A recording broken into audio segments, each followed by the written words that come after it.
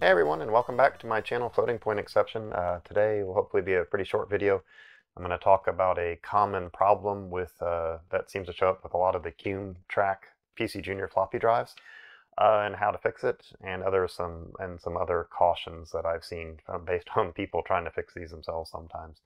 So the problem I've got here is this particular drive that I got recently has the dreaded shorted tantalums. So it's a common problem on these for some of the capacitors on the 12-volt side of the drive to short, and in this case I actually have one. So what I'd recommend is you check for this if you get any unknown drives, to check this before you go and plug it in. I unfortunately did not. It didn't hurt anything, but the computer definitely did not power on because it shorted out the 12-volt rail. But anyway, we're going to go ahead and go into that a little bit, and hopefully that'll fix this one, but we'll see what problem crops up next on this drive. So here we've got the floppy drive on the bench here, and what we're going to look at is this short that's going on, which is, in this case, due to the tantalums, I'm sure. But like I said, this is something I'd recommend if you get any drive that you just don't know the status on, is to just check this, because it's a pretty common problem, is my understanding. Of the drives I have, this is the first one I've run into with this problem. So for me, I've been pretty lucky, but I did finally get one recently that does have this short. So what we're going to do is we're going to check there's a Molex connector on here for your power for your drive. We're going to just check for a short. And specifically, there's 4 pins on here. The far left is the 12-volt, and then there's 2 grounds, and then a 5-volt. So to check for this, just get out your multimeter. You can use the diode checker mode and use the beeping, or if you don't have that, just check resistance is fine. And what we're going to do here is probe these pins, and the first 2 pins, which is the 12-volt and the ground, you can hear here that those are shorted on this drive. So that is the problem. If you check the middle 2 pins, those are both ground. Those are supposed to be shorted, and your 5 and your ground should not be. So if you had a short there, that would indicate a similar problem, but on the other side, although my understanding is that's far less common. And the reason for this is apparently more recently they've decided that the voltage for the tantalum capacitors needs to be increased. They recommend doing 2 or to even 2.5 times the voltage for the bypass capacitor of what the voltage is going to see. And in this case, there are 16-volt tantalums on a 12-volt, which is not high enough. So the recommendation here is, and I got this, Dr. Octo recommended that I just use some 25-volt 10 microfarad multi-layer ceramic capacitors. So those are pretty readily available and pretty easy to get. So like I said, those are 25-volt 10 micro. The original ones are 4.7 micro, but my understanding is he's had good luck with using these as a replacement. As far as locations go, the 3 tantalums that are on the 12-volt are C23, C25, and C32. C23 is this guy right here. C32 is this one right here, which I've marked on the back here. Hopefully you can see this. And C25 is this guy right here. And you can check that just by, you can just probe the capacitor directly and see the short. You'll see, even if it's not the capacitor that's actually shorted, it'll show a short, because of course it's bridging the 12-volt to ground. So you're seeing the short through any of them. So that is one way to help find them. So what I'm going to do is go ahead and replace these capacitors and see how things look. The other thing I'll mention is, because I see this a lot with a lot of people selling these drives and such, you'll see them on eBay. Please, if you have the ability to, please use the disc protector if you still have it when you ship these things, to protect the heads. The head carriage is right here, and by putting that in there, it keeps the heads in place, and so that during shipping they don't get bounced around and damaged or misaligned, which is a pain to deal with. And the other thing I will say is, because I see it seems to be a common thing, and people think they want to clean the heads for everything, and so they try to go underneath there and clean the heads with a Q-tip. I'd recommend be very careful when you do that. If you damage the heads under there, the whole drive is basically gone at that point. There's really no way that I know of to fix that. So what I'd recommend is use an actual floppy disk cleaner. I don't know where to get one nowadays. I still happen to have one, but you just use that with some isopropyl alcohol, and you can clean the heads that way. But that would be the recommended way of doing that. But anyway, let's go ahead and I'm going to go ahead and fix this and hopefully come back and it'll be working. Okay. Well, good news is the power problem's fixed.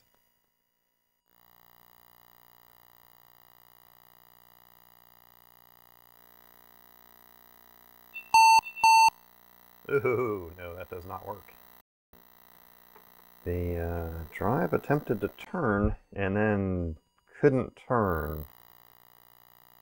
So, unfortunately. Oh yeah, even with the disk not in there, it's just not turning the drive. It's trying to. This might be a bearing problem on this one.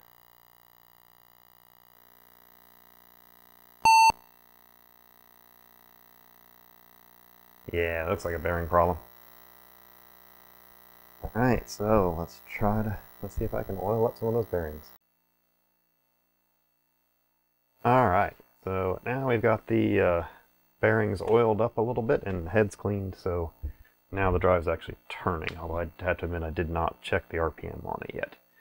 But we're going to go ahead and try the internal disk test at least on the Junior. Again, that's Control-Alt-Insert to get to this menu. Just to see if it, on a disk that I don't care about, just to see if it does anything. Go through this little fun bit. See if I remember the code to get through this. I want to say it's MPNP. Yep. Well, it certainly seems to be trying. Whether or not it's turning at the right speed is a whole nother question.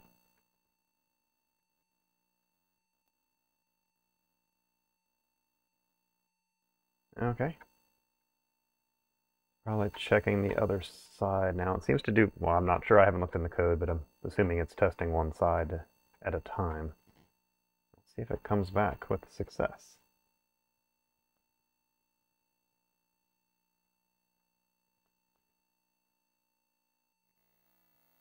Okay, C is actually an error code, although I don't remember what that one is offhand. So chances are something's still not quite right with this thing. But we're going to go ahead and try to boot off of something. Just something disk I have laying here, just to see if it'll read it. This is just a booter game that I have.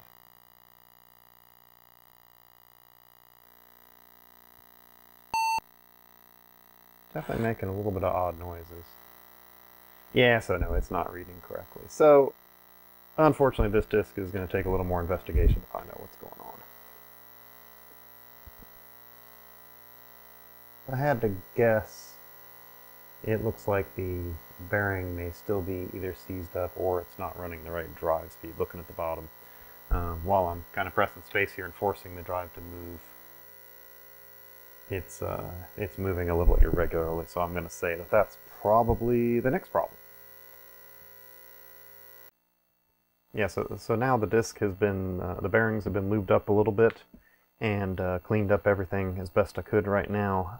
The bearing is still a little stickier than I like than some of my other drives, which you can flick and they'll free spin for a few seconds afterwards. This one still likes to stop pretty quick, but not as bad as it was. So we're going to go back into the test again here and try this again on a disk I don't care about. And see how it works out.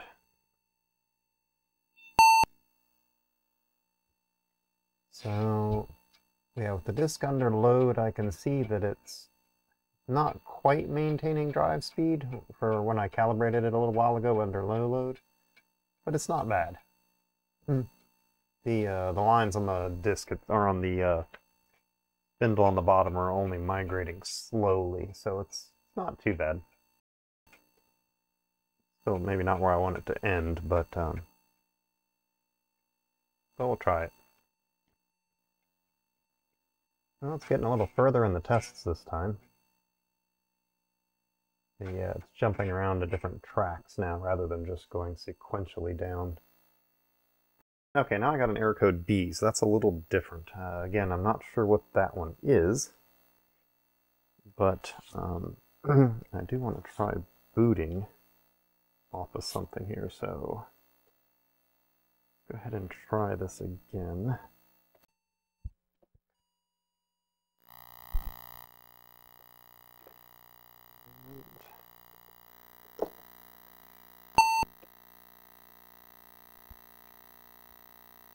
And it is actually booting. This is a booter disk. So it does actually seem to be reading enough to at least start. So then my video capture, they're kind of blanking out there, but yeah, okay, so it does actually work at least to some degree. That error code B, I'm not sure off the top of my head what that is. And of course, this particular booter disk, I have a feeling, is probably only single-sided, so it probably is only exercising 1/2 of the disk drive. But I will call that at least a partial success. So I still need some more testing on this drive to see what the problem is, and I also want to try to loosen up the bearing a little bit more than it already is. It's still a little sticky for my tastes, for what I'd like to see it behaving as, but we shall continue testing. One last thing I was going to point out is where these capacitors are on the circuit diagram from the Qumetrak manual is the C23 is this capacitor from the 12-volt line down to this digital ground. 25 is this one right here, so that's from this down to analog ground, so that's pretty much right near the same spot. And 32 on the circuit is shown up here on the 12 volt feeding into this MC3470P. And that's the only one that's a tantalum. The C6 one is that's a ceramic cap, so that one's fine. You don't need to touch that one. But those are the three that are on the 12 volt line. All right, so as you can see, I did do a little bit more testing with the drive kind of off camera, just to see under normal operation if I could see what the problem is, and I was able to copy a whole set of files from a almost full floppy disk onto my hard drive.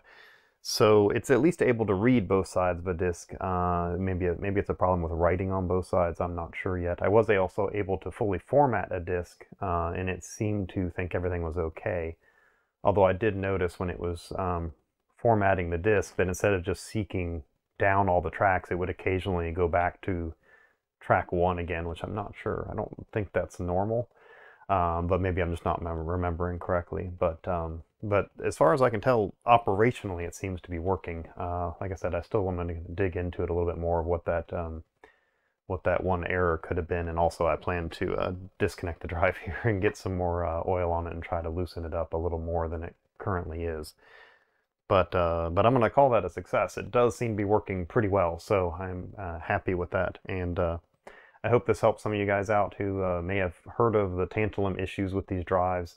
You don't have to replace all the tantalums from what I've seen. The 5-volt rated one, or sorry, the ones that are on the 5-volt lines are all rated for like 16 volts, so that they should be fine. Obviously, if you'd find one that's shorted, that's obviously an issue, but in my case, I did take the 3 off and did test them, and there's just one of them was shorted, which of course, you know, chances are once one of them goes, it's not gonna, the rest aren't going to be really used much since the system won't really power on that way.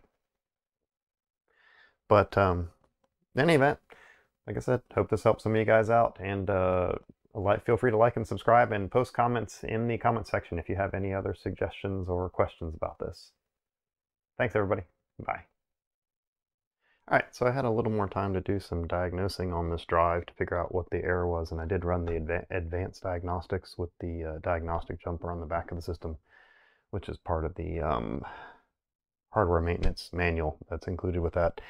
And it ran into a code 1298, which is basically drive speed adjustment. So what I am seeing appears to be what's going on, and when I put a disk under load, this drive is just slowing down. And so what I did is I actually took the spindle here and everything apart, and this thing was still kind of gummed up, and now I've got it. I don't know if you can see or not, but it spins very freely now. I actually completely took this apart, took out the spindle on the top, and lightly oiled it in there to get it, so now it spins really easily. And I also moved the motor to give it a little more tension on the belt, and it's still having issues with the speed adjustment. So I'm going to have to do some more diagnostics on this and see if I can figure out why it's slowing down, if it's a possibility that something's wrong with the circuit itself, or if it's just there's still just too much friction possibly in this the top, like the top spindle here or something. I'm not sure. But so I'll keep working on it, and I will post something if I find anything new.